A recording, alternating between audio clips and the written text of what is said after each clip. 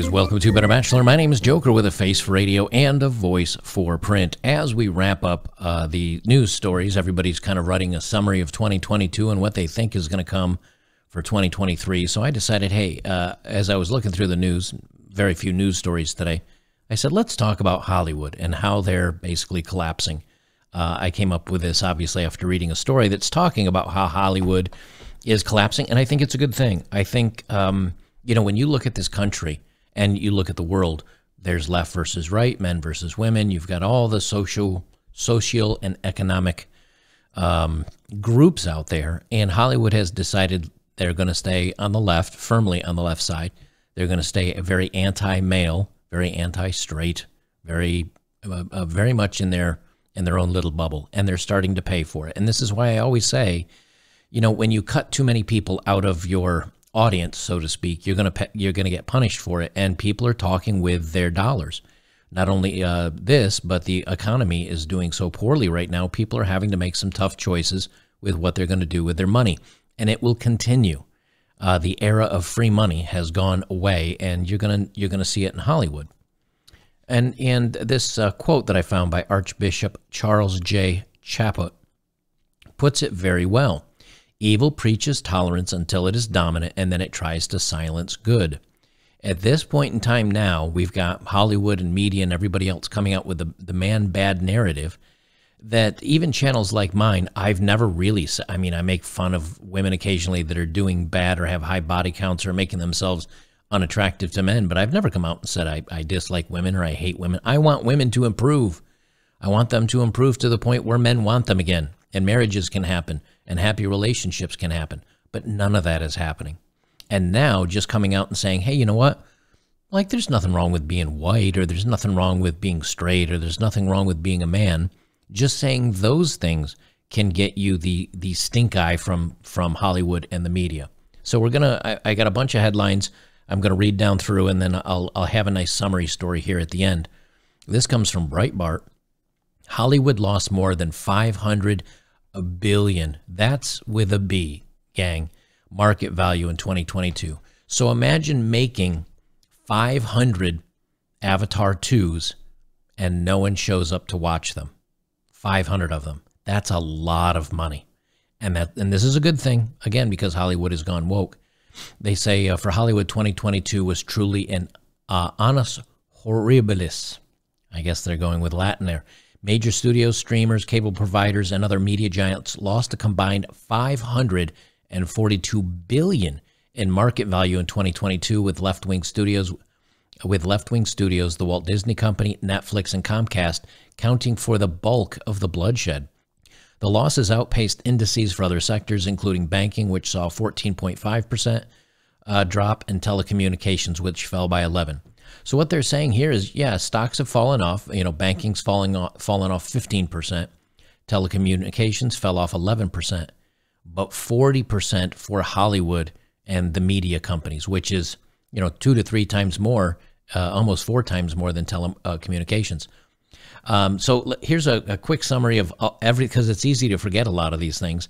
Morbius flops because it was poorly written and it didn't execute. Jurassic World dominant, worst in the franchise history. Black Adam's flops to potential $100 million loss. Identity is not character. And again, these aren't necessarily against, all these movies aren't necessarily against men, but these are where the people they're hiring, the people that they want to fill their ranks and their roles are diversity and inclusion and all this other stuff, and they're strong, empowered females, and they're showing up without any qualifications, without any skill. And what's happening is you're seeing it in the writing of these movies, in the production values, in the CGI, in everything. When you stop hiring those that can do, and you hire based on external characteristics, this is what you get. We'll continue down through. Moon Knight is the worst reviewed Disney Plus Marvel series so far, and that was early this year. It got worse after that. Halo joins the ranks of failed video game adaptations. Bankruptcy for Disney Plus. A new Marvel series becomes a flop, and that was Ms. Marvel that nobody watched, again, because it was stunning and brave. Thor, Love and Thunder falls hard at the box office. Painful to watch. Viewers hate Lord of the Rings, Rings of Power, which critics insist is another example of the isms. So when you, even though how the new Game of Thrones is doing fine and they have lots of diversity and it's doing fine, why? It was well written. And so when people see headlines like this is the company saying, you know what, we're going to attack you back because you're not liking the garbage we're putting out. But then again, when you bring up something like House of Thrones and you say, well, why is this one doing good? This has diversity in it. People are kind of like, moving along. We don't want to talk about that. And this is from the things. The Rings of Power may end up being the most expensive disaster ever made. They say with advertising and marketing and everything, and for the rights licensing fees for Lord of the Ring, it costs almost $90 million per episode. And it was trashed by pretty much everybody except those in the industry that are the shill writers. And they say here it makes it the most expensive show ever.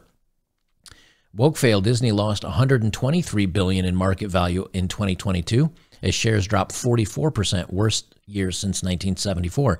And again, remember, I just covered on that other article where telecoms and banking industries and other industries have fallen 10 to 15%. Disney's 3 to almost 5 times that, 4 times that, because they decided to hop on one aisle of the political spectrum and the man-hating and the LGHD TV, and they got into politics, and people are now voting with their dollar. And if it continues, these companies are either going to have to turn around or they're going to lose their shirts and eventually will fail, which I think is a good thing. And another counter to the narrative here from Screen Rant, Top Gun Maverick officially ends 2022 as the #1 movie at the box office. It held off Avatar: The Way of Water and Jurassic World. And what did we have in this movie? We had a female pilot. I think we had a couple of minority pilots. They were included. They were treated no worse or any different than any other. But what you had here is a man being portrayed as brave, strong, smart, capable, a good story. It didn't wander off into the weeds with any messages of any type. And when people go to the movies, they want to be entertained. They don't want this stuff jammed down their throats. It's one of the reasons why I try not to get too heavy into politics, because I hate all of them. And you guys don't need to know that and hear me rant all day long on how I hate big government. You come here to just kind of get a little bit of entertainment and information. And Top Gun did that. And it won. It's going to be a huge success. And Hollywood either needs to learn the lesson of, hey, you know what? We need to portray men. We need to portray people and the world the way it is. And we can include various things and various causes and things like that without making the central point of the story, without bashing on men, and without saying, oh, look at this. We've got the first, black LGHD TV transitioning deaf midget. Like that. And I know they're little person, but my point being that they keep trying to drive the wedge further and further in. And even the people that are on board with this stuff are like, yeah, but the TV show's boring. There's nothing here for me. I'm gonna finish it off with this story here.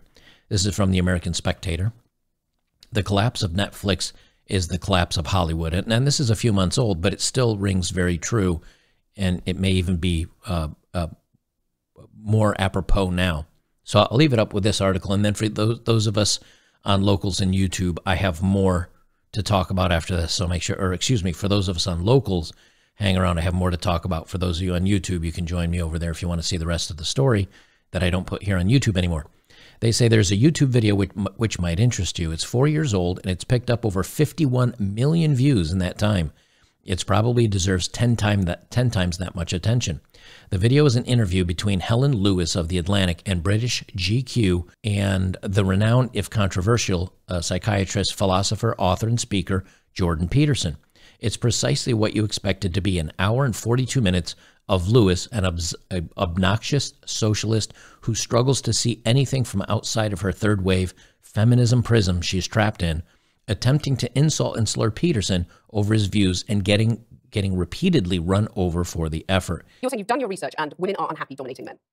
I didn't say they were unhappy dominating men. You're saying That is so untrue. You're saying it's because women are too afraid to task parents. You're saying that women aren't intelligent enough. No, I'm not saying that. You're saying That's patently absurd. But you're saying Peterson argues in the video about 6.5 minutes in that the fundamental basics of the so-called patriarchal structure of Western civilization is not power, it's competence. It doesn't matter what your race or sex is. It matters if you're any good at your job. The woke simply disregard competence and whine about identity because it is their route to power, which they do not care, or which they do care about. Competence is held in very, very poor esteem by the ruling class in America and elsewhere in the modern West. Nowhere is that more evident than in the entertainment media industry, which, like many other economic sectors, which have come to be dominated by woke people who, like Lewis, mistake competence for power and vice versa, is falling apart. This is something that I've talked about many times, and many of you in the comments have said the same thing to me, where you say, hey, I'm an engineer, I work at X company, or I'm an electrical guy, or I'm this guy and I'm this guy, and they have some woman that comes in and she's now our manager, but she's never worked in the field just because she has a degree in something and she doesn't know what she's doing, or she's incompetent, or she doesn't understand how things are going.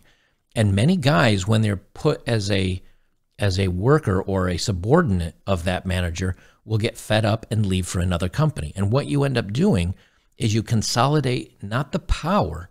You don't consolidate the power. You consolidate the knowledge, the competence.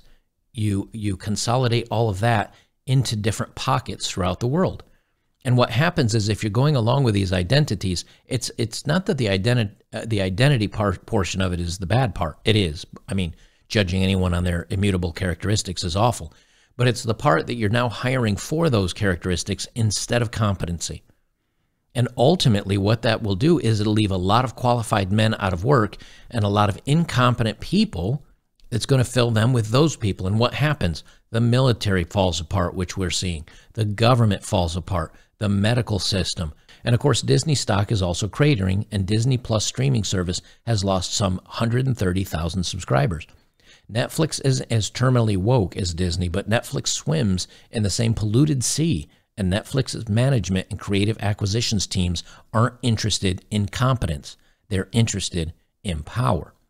In today's entertainment media industry, this means wokeness. If you're not woke, you've got to fight the power. And you're going to struggle badly to sign top directors, actors, and others to take projects, so you go with the flow. But woke makes terrible, terrible art nobody wants to watch. The Academy might have liked Power of the Dog. Most Netflix subscribers agree with Sam Elliott, and then it's crap. The Ozark finale comes next week, and Ozark has been at least above average. And they also did the Korean thing there, and it's escaping me. I know you 400 of you will post in the comments. Don't post, it's okay. It's the game show thing where they ended you if you failed. I don't know why it's escaped my head. I watched it. It was really good. And it was enjoyable. And when they put out these products that don't focus on the wokeness and the message and the narrative, there's actually a cohesive story in the center. And then you can sprinkle your little whatever identities on the surface. And if the overall product is good, we don't care. You know, we watched on New Year's Eve, we watched Lethal Weapon, and Murtaugh, who's like, I think he was a sergeant. He's getting close to retirement. He's the kind of the boss. You know, he's in charge of the two partners, which is Mel Gibson. You got a powerful, you know, black guy. Had you switched that to a woman, the movie wouldn't have worked. But you can have women scattered in. And the other one we watched, Aliens, plural, the second Alien. You know, you've got the female Marine there who's very butch and masculine, and obviously it looks like she likes other women. But the point is, you've got stunning, brave, and strong, but it's only a little tiny segment of the movie or one part of a character's arc. It's not central to the story, where you pause action and you pause a story to touch on something that nobody cares about. Nobody cares whether she's straight or not, or who she's in love with. It has nothing to do with anything. And the original Aliens left it that way. They said, no, we're going to make this character. We'll have a little bit of a representation of this character, but it has nothing to do with the story. So we're not going to wander down that path. We're not going to touch on it.